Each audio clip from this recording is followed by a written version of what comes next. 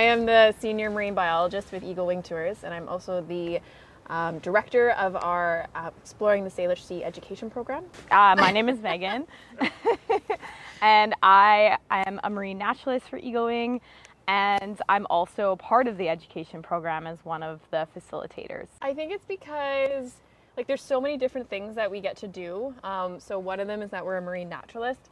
So we get to go on these boats and we get to educate people from all over the world on the biology and the ecology of this beautiful body of water, the Salish Sea. We also get to do things like a lot of program outreach and community outreach. So we participate in World Oceans Day, we do events at the Royal BC Museum, and we also work with World Fisheries Trust for Science Literacy Week and others. And gosh, another thing is we get to do this amazing school program where it's grades 4 to 8, and we take 1,600 to 1,800 kids out a year, and we get them hands-on experience on exploring their beautiful blue backyard, the Salish Sea. We work with a couple different projects, which is really exciting. One of them is with World Fisheries Trust. This is one of actually my favorite projects, collecting data on schooling fish, forage fish, mainly herring.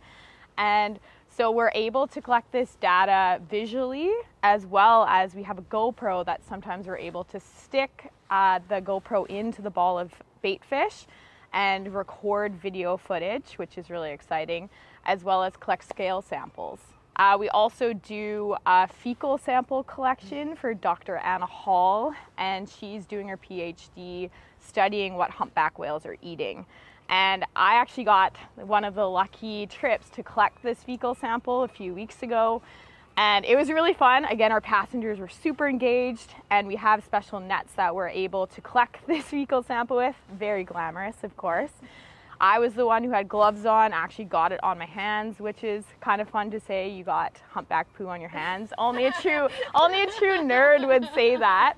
But then we got the results back that these two humpbacks were eating juvenile herring and sand lance.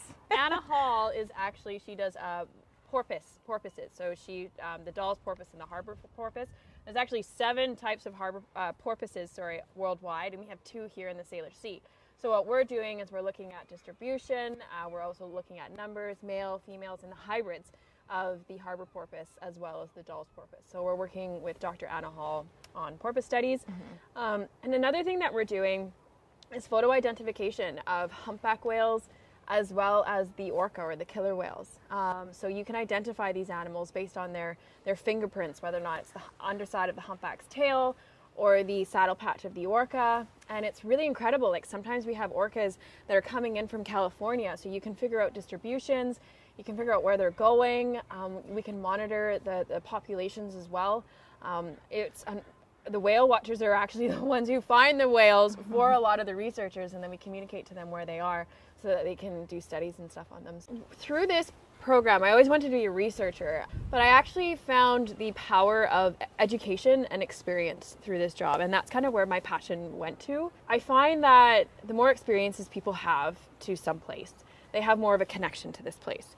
And when they have these connections, they build this understanding, and the more experiences, the more connections, the more understandings that they have, and then they start developing passion. And they also have these means to protect this area. And for instance, all of these children that we take out, after a trip, they have this sense of pride about talking about their big backyard. And then there's conservation involved. They're doing things like more beach cleanups. They're educating others, which is really, really important, like their family.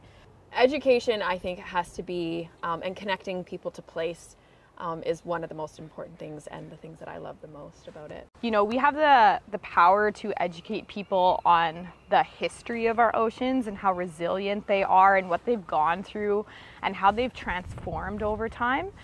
And, you know, enabling them to make better decisions sustainably, even when it comes to something as simple as looking for sustainable seafood options. So again, really, it's quite empowering that people really get, interested, and it sparks this interest because of that connection piece, and they get really interested in what they can do to help, essentially. Yeah, and one of the biggest things too is that emotional connection. So when people see like an orca or a humpback, these big, beautiful, majestic animals, And then you're like, oh, but then you kind of point and you're like, but this animal eats herring. So herring is really important. And then you talk about the ecology and why every single little animal is important. But it starts with that emotional connection. Exactly. Yeah, it's powerful. Mm-hmm. Yeah. Just go for it. Like both of us are from Calgary, Alberta. We're both from prairies, okay? Like no marine life. But we just kind of went for it. We made the move. I just applied and I started out here working in the office selling tours. I started what they call, the bare minimum, just hanging up suits and washing suits. And then I was able, as years passed and I got my education in marine science, marine biology at the University of Victoria, I started developing my own career here. Again, being from Calgary originally, I started in interior design, believe it or not. I didn't even finish one semester, but I've always loved being outside. And really what stemmed my passion to swap to biology was scuba diving. So I took a couple months off, went to Australia with some friends, and I just fell in love with being underwater.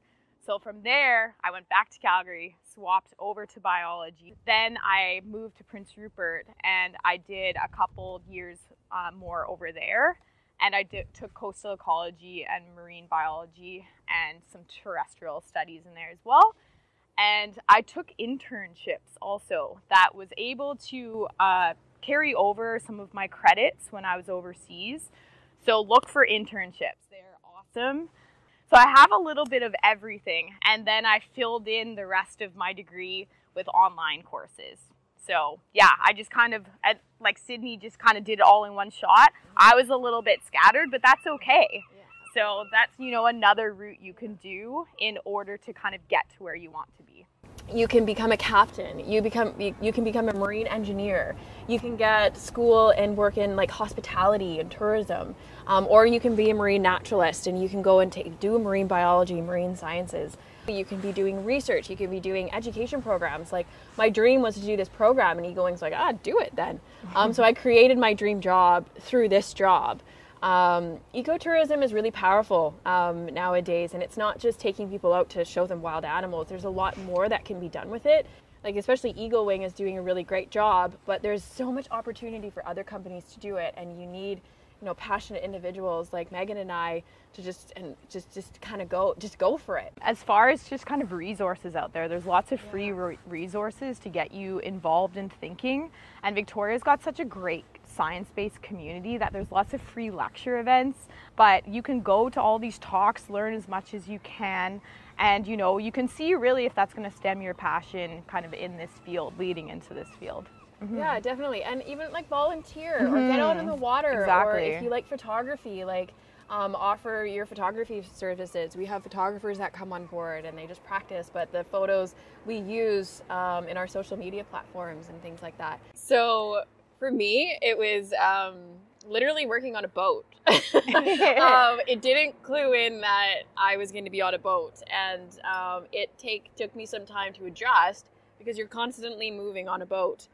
So it takes time to develop sea legs, and you are outside, you are in the elements, and the Salish Sea sometimes she has a lot of energy in her, and you never know where you're going, you never know what you're going to see, and your plans change every 2 minutes. You work long days, you are in the elements, it's like you're immersed in the Salish Sea, and it's hard work. Mm-hmm. A lot of people think that we just like hang out with whales, but there's a lot more to it. There's a lot of safety aspects to it. I like to refer to us as like seasickness experts. And sometimes we're coaching people who are getting over their fear of being on the water. We're comedics at times. Yeah. I found out that we spend more time on the water than a lot of marine biologists actually get to spend time on the water, which I'm really grateful for. Because believe it or not, when you're spending 14 hours a day out on the water sometimes, your social life, it happens, but it's more with whales. Yeah. So you develop, you get to actually see the personality of these whales, and you actually get to know these whales personally, which was a massive surprise to me, and just learning through observation of these animals. Yeah. Just follow your passion, and don't be scared of it. Don't be scared of the work. One of the things a lot of people are scared of in the sciences is math. Don't worry about math. You'll be okay. and start building connections. Start talking to people. Come and talk to us. We're down at Fisherman's Wharf. We'll take you on a boat and we'll give you hands-on experience of what it's actually like. You're always welcome to talk with us because we want to inspire you and we want your passions to grow. So. Exactly.